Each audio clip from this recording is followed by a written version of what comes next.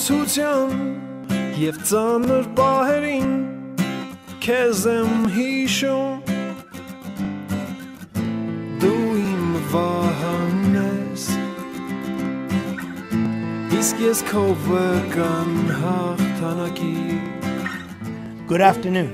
It's great to be here with you today for this edition of Armenian Christianity Today. Let us begin by proclaiming our faith in the Father, the Son, and the Holy Spirit. Amen. Well, it's graduation time. Yes, it's June already, and people are graduating. Even if they're not graduating, it's a fun time to talk about graduation, right?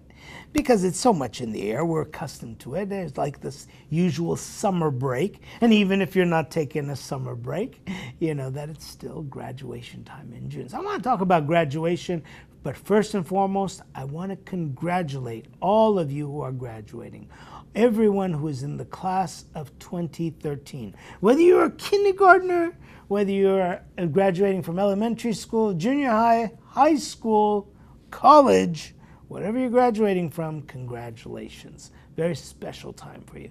I want to share with you some ideas about graduation that you might not hear at the usual fare. When you get up and you hear people talking about the different things, they tell you, be this, do this, and we are the first generation that did this. That's all nice things that people tell you, but I'd like to share with you some thoughts that Christ gives us, that Christ tells us that this is the way of graduation, namely in acquiring, are you ready for this word? Wisdom. Wisdom. Now that's an interesting idea. So when we go to school, we learn a lot of things, a lot of concepts. By things, that we learn this is a book. I mean, at some point we have to figure out that a book is made up of a hardcover and some pages in between with some writing, and we start developing ideas based on what we learn. So we learn about books, and then we start learning about writing, about the letters that make up sentences that make up paragraphs make up chapters, and chapters the book. And so too with a lot of other things. An engineer may start learning different calculations that will hold up a bridge. Somebody who is in law will start learning about the different unique laws, the natural laws that support the rest of the legal system. Of course, when you get into some of the sciences, all of science is based on learning the basics, and then you go further. Well, it's no different for Christ. It's no different for the Christian. You have to learn the very basics to expand on those and find the wisdom that God calls us to find. And I want to take, for instance, this little passage that comes to us from the Gospel of Matthew. I want to use this as the base of today's talk. It comes from the Sermon on the Mount. As you know, the Sermon on the Mount is Matthew chapter 5 through 7. This is one of the final words here. He says, "Everyone then who hears these words of mine," Jesus is talking, "and does them will be like a wise man who built his house upon the rock." Who is a wise man? One who has wisdom. So if you listen to Jesus' words, you are like a wise man who builds his house on rock. That's interesting. What is he talking about here? Building on rock. Isn't a wise man one who makes a lot of money? Isn't a wise man one who drives nice cars and has a few houses and has excess mortgages and has an ulcer? And no. We know what I'm talking about. Certainly over here, Jesus makes the point. He says, it is like a wise man who built his house upon the rock. The rain fell, and the floods came, and the winds blew and beat upon that house. But it did not fall, because it had been founded on the rock. Wow. If you listen to Jesus' words, you're like a wise man, because the foundation is strong. It's just like every other thing that you learn. It's like those first elementary formulas that you learn to understand how a bridge will become a suspension bridge.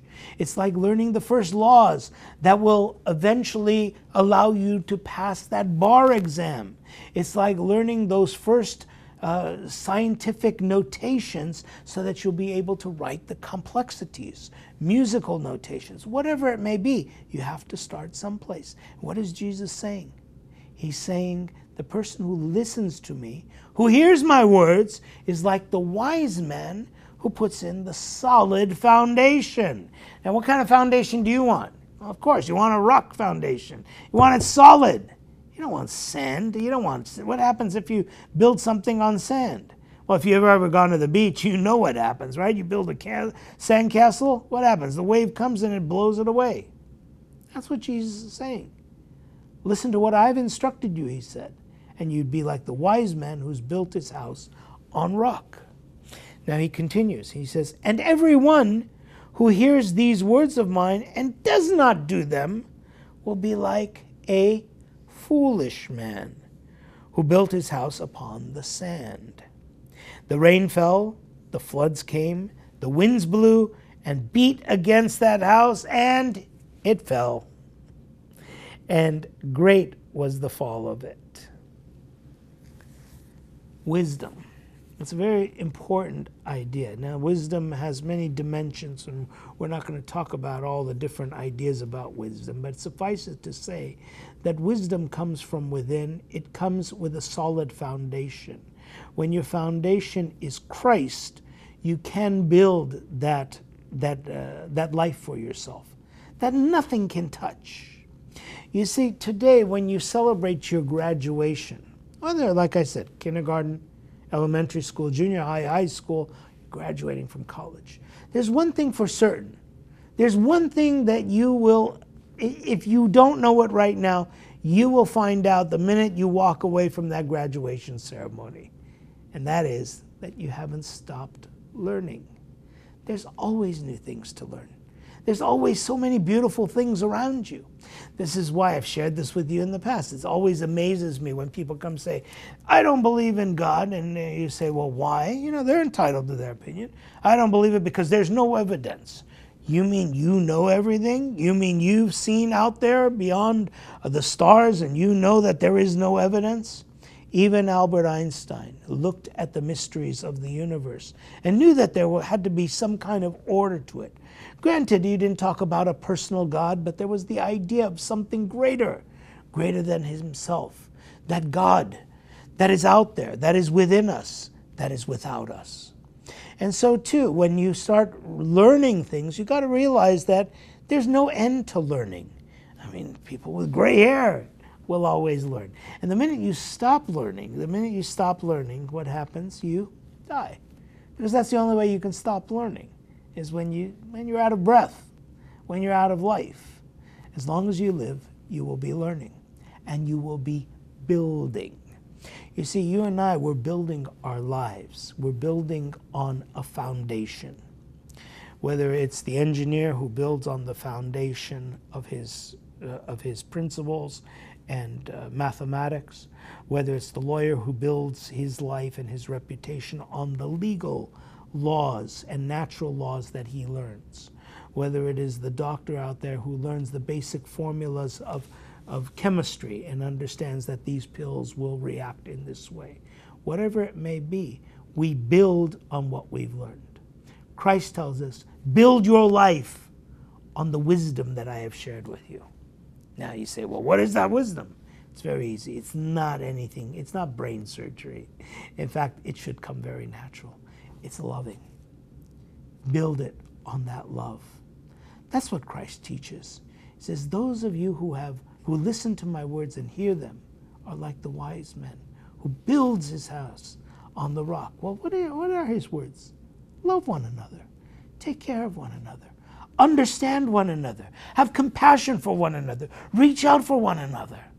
And these are things that make us members of the human race, and in that humanity, we are able to touch the godly. Each of us is called to our life, to a graduation ceremony that we find out at the end of life. But in the meantime, we are building. We are building small little steps from our kindergarten to our elementary school, to our junior high, to our high school, to our college. But the degrees come in different ways. It's not just the paper, it's not the diploma, it's the degrees of understanding that we have cared, we have loved, we have had compassion in our heart. That's the message that Christ gives to us. It's the message that keeps you rock solid on a solid foundation and will not waver. When you have love, you can do everything. That's not just my words. Those are words that cannot lie. They are words spoken to us by our Lord, by our God. Love one another. I want to take this opportunity to congratulate all of our graduates, the class of 2013. I want to congratulate all the parents, all the family members. I know it takes a lot. It takes a lot to give your child that education. I want to congratulate those of you who are using these as stepping stones. Perhaps you didn't graduate, but you're moving forward. In any case, remember the bottom layer always has to be the love of Christ, the love that he's put in our hearts, the words of Christ and Christ. May God bless you all. Congratulations, class of 2013. And in all things give praise and glory to the Father, the Son, and the Holy Spirit. Amen.